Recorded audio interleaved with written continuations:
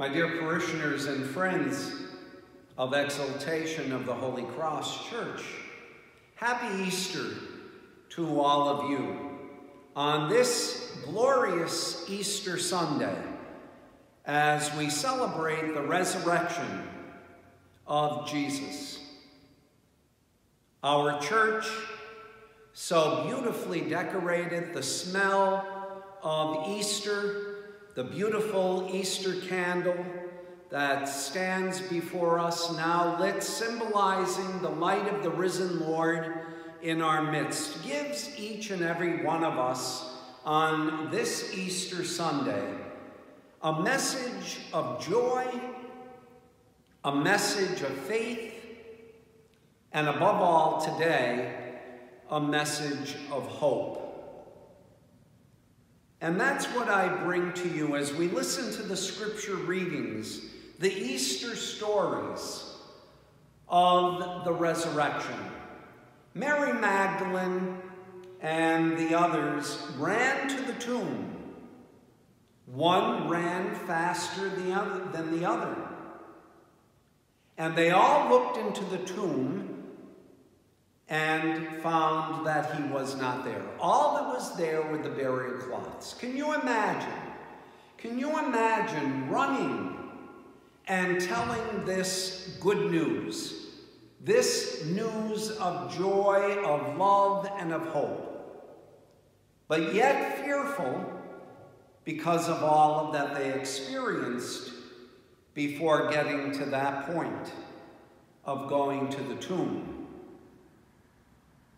Easter, of course, gives all of us that message of joy as Christians throughout the entire world, and above all, a message of love that we share with one another. We share with our families, we share with our parish, we share with our community and those we love. It's a message of joy. It's a message of good news. It's a message, above all, of hope. And as Mary Magdalene, Simon Peter, the other disciples, as much as they had that joy filled within them, they still had yet, and we hear, of course, in the early days of the Easter season, because, as we know, the Easter season continues for 50 days. Lent is 40 days. The Easter season is for 50 days. And they went and shared the story, but yet they still, in the beginning, were fearful. They still doubted. We'll hear later on about Thomas. They still questioned. They still wondered what it was all about until Jesus himself had to come right in front of them, right in the midst of who they were, to proclaim that he was risen, that he was alive, that he was in their midst. In these dark days and challenging days that we are facing during this time of the coronavirus, and in the next few weeks, God knows how long, we still are fearful like they were. We still have questions. We still are wondering what it's all about. We still are fearful. But yet, like all of them who endured those same feelings, same questions, same wonderment and fears and everything that went with the story, they still went out and they still told the joy of the good news that Jesus was risen, that he was alive, that he was not in the tomb, only the burial cloths, and they went and they ran and they told the story. And we do the same today.